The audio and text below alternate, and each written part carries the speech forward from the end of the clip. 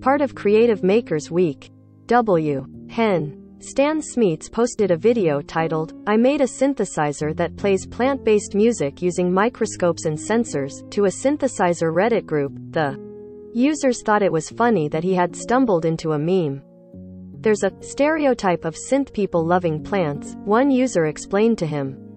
"Stereotype or not, there is a growing community of people who use various sensors connected to plants and mushrooms as inspiration for synthesized music. The results range from scatterings of notes in a strange tempo to fully composed ambient music.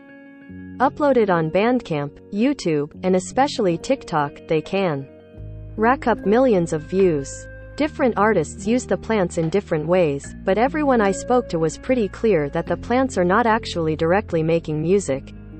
The most common way that they contribute to the process is through the use of electrodes, which measure tiny fluctuations in the electrical current between different areas of the plant.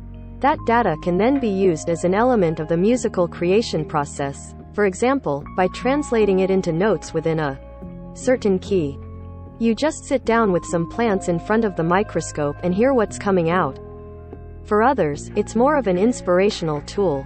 Smeets, who moved to the microscopes because he found the electricity inputs, very invisible, matched the leaf patterns seen with the microscopes to different tones using a digital audio workstation. You just sit down with some plants in front of the microscope and hear what's coming out, and start turning them a little bit, and then use it as sort of inspiration for making some real music. So there's never really a real song coming out of the plants or the system without a person actually looping some stuff and actually fiddling with some stuff." He also began to incorporate wider elements, like wind speed, temperature, and humidity. So the leaf structures are playing the notes, and then the weather sensors are choosing which synthesizer the plants were going to be playing. This combination of experimentation and a love of the environment is a theme in the community.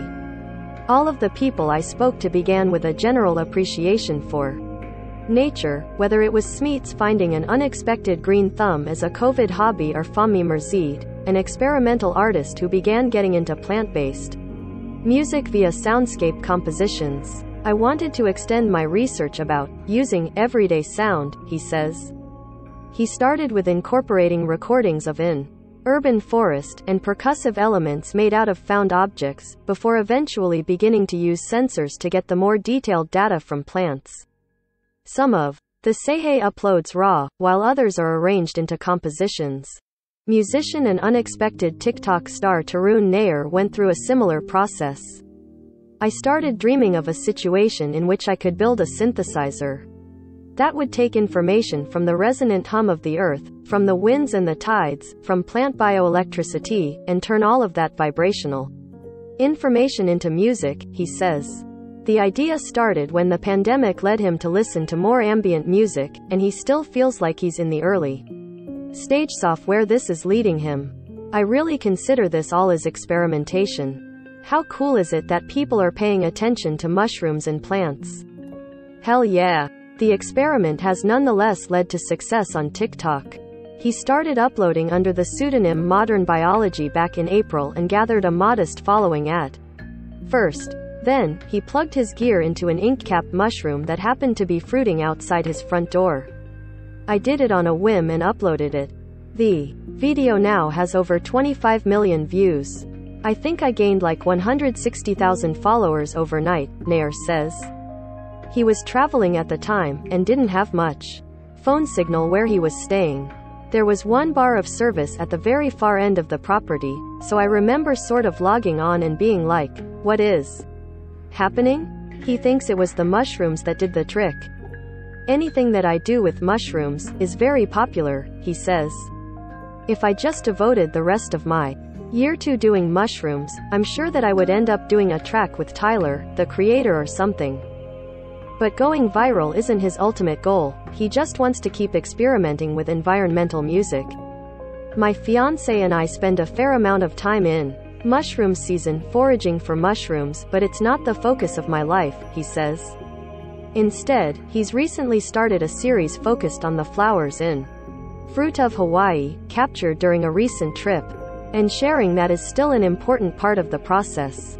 I really think of myself as connecting with nature. How cool is it that people are paying attention to mushrooms and plants? Hell yeah, I'm all about it.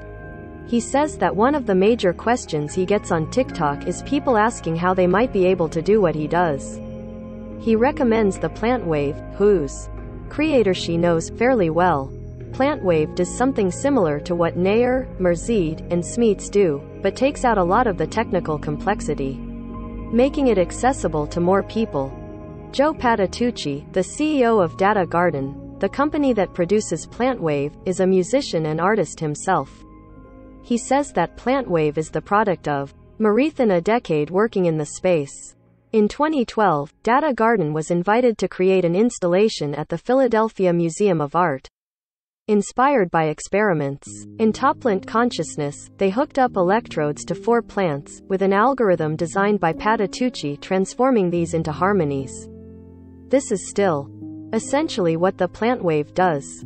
The device connects to an app that allows the user to choose what instruments they want to hear, removing the need to understand synthesizers from the equation. It does also connect up to DAWs and the like for more advanced users.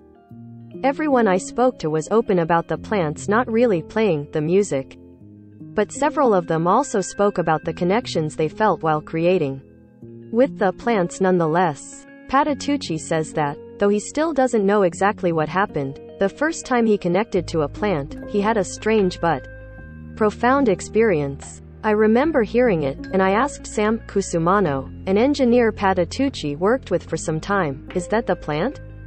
And he said, "Yes." And right when he said, "Yes," I had this moment of excitement and in sync. I saw this knob turn all the way up. I was just like, whoa, wait, was that plant? Did the plant just respond to me?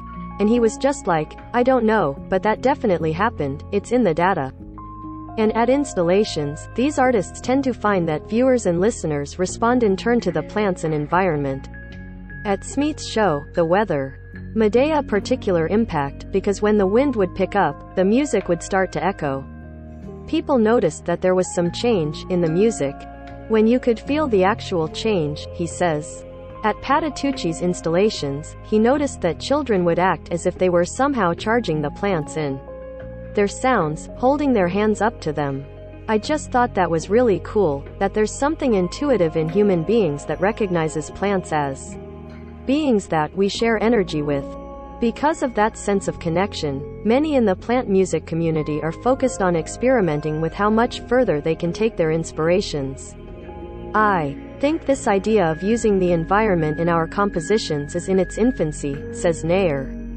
I'm so excited about going more deeply in that direction. Because it seems like people are open to this idea that the universe is alive and that we can listen to it in the form of music. I think people are open to that in a way that they haven't been before. Creative Makers Week.